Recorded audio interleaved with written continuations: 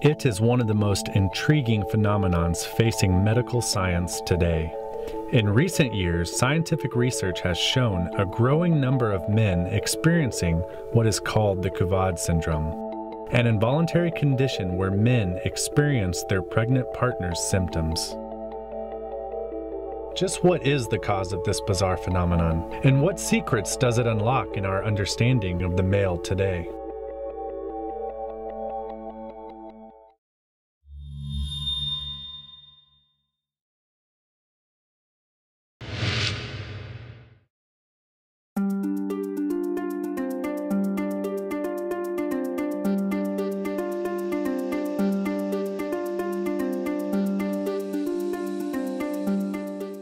Kingston University is home to the United Kingdom's leading researcher on the syndrome. Dr. Arthur Brennan is professor of research methods. He first discovered the syndrome while studying for his master's in reproductive psychology. His extensive research into the subject combined with his passion has made him one of the most sought-after experts on the syndrome in the world today.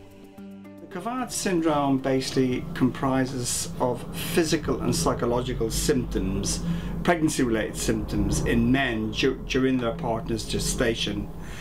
Physical symptoms can include things like appetite, cravings or aversions.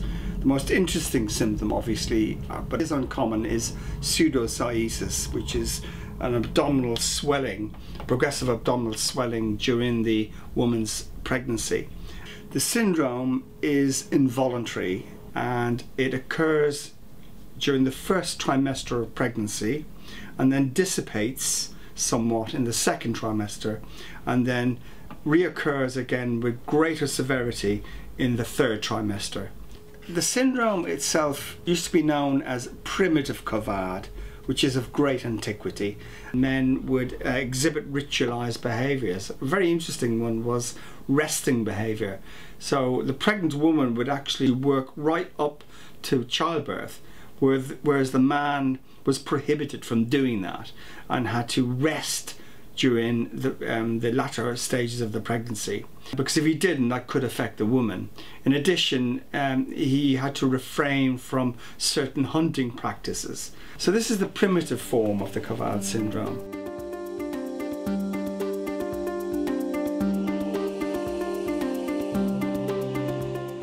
As these eager young minds prepare for life in the outside world, many of them are oblivious to the reality of the Couvade syndrome.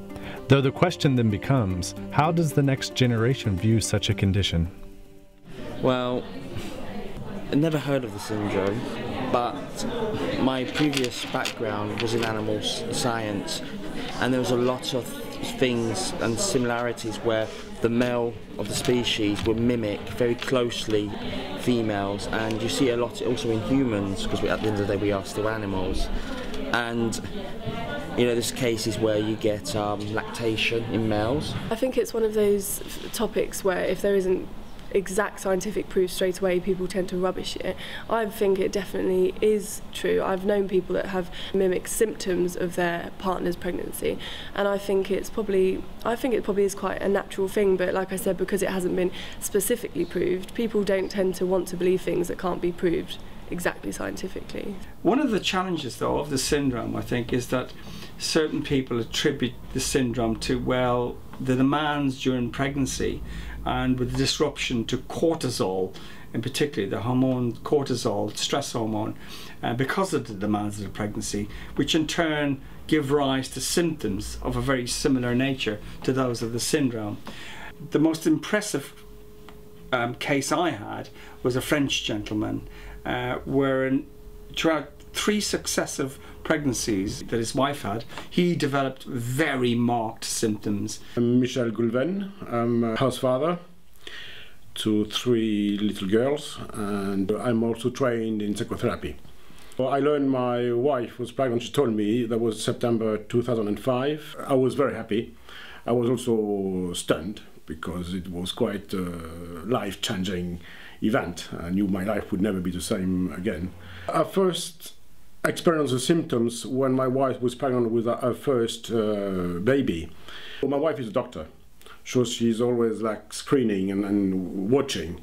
and she was the one who actually diagnosed me. Well, the first symptom and the most powerful one, in a way, was vomiting in the morning or after lunch, almost every day, for about 2 or 3 months. We thought it was a bug or something like that, but my wife, Muriel, believed there was something else going on. And it was really unusual. There was no reason why I should be sick. And the other symptoms were together with that. I had backache, I had insomnia, I was eating for two, and the final symptom, which was the most revealing, was cravings. I was stuffing my face with absolutely appalling food from the corner shop. It was terrible. Yeah, the psychological impact, well, obviously it's got numerous psychological symptoms that can arise, but an interesting one is mood disturbance, particularly depression. I mean, men do get postnatal and antenatal depression, and some of the men in my study had antenatal depression. Anxiety, panic attacks can arise as well. Obviously sleeplessness, loss of concentration and distraction, and severe cases of forgetfulness as well, and memory loss, and also cases of cognitive impairment as well. So you get a range of psychological symptoms that can arise. So it all fell into place once we heard about the Couvade Syndrome. And for me, as a psychotherapist, it's what we call predictive identification. When someone gathers the energy from another person, which doesn't belong. So it was my wife sending me that energy and me just receiving it. But such a conclusion is not without controversy. From the inception of Dr. Brennan's research, many critics have ridiculed the condition, claiming his findings are misleading. The way the condition is viewed by many people is in a very humorous way. I mean, we know the euphemism for the Couvade syndrome is sympathetic pregnancy, or in the past euphemistically known as love pain. While there is a lot of interest by the scientific and academic community in this, for the most part, people ridicule it, most especially feminists. I mean, when I appeared on TV, I had an ardent feminist person there that tried to rubbish the syndrome totally without making any recourse to scientific evidence to back up our argument, which is what I had. So it does arouse a lot of interest, and for me, as a reproductive psychologist, it arouses great passion. So if the evidence behind the condition is reliable, what implications does it hold for the male role? Specifically, the male role in society today? I think perhaps it scares society in that way slightly, because with the feminist overtones of, it's the women's job, it's a really painful, difficult role for the women to have to do, and it almost brings men more into the loop of the pregnancy and the childbirth. So I think it does change the man's role. Basically, being pregnant is really hard, and if I'll be having all those kind of behaviors and psychological factors as a man in society, then they will think, hang on, what's wrong with you? Society-wise, it gives men a slight better understanding of what women go through, but it also enables men to actually interact better with the female species, as it were. And basically it gets rid of some of that stigma that men are these macho, hard men that have no feelings, insensitive towards women, when in reality they're not.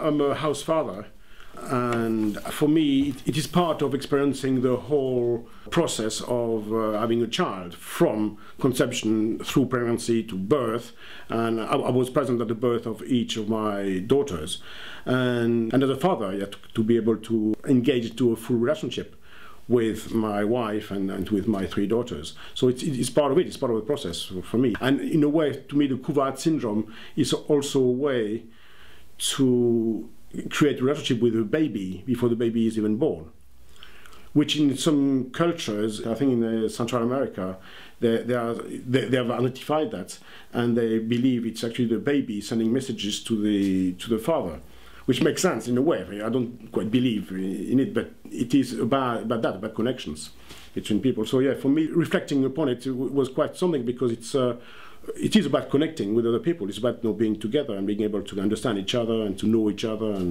and so to experience that with a baby who is not born yet is quite powerful. It's a very powerful experience. Couvade. As research into the syndrome develops, it is possible that many discoveries will shed greater light on this fascinating subject. For today, education will continue. Though much is left shrouded in mystery, how will the next generation be affected? Only time will tell. One thing is for certain, the Couvade syndrome radically alters our understanding of the male today.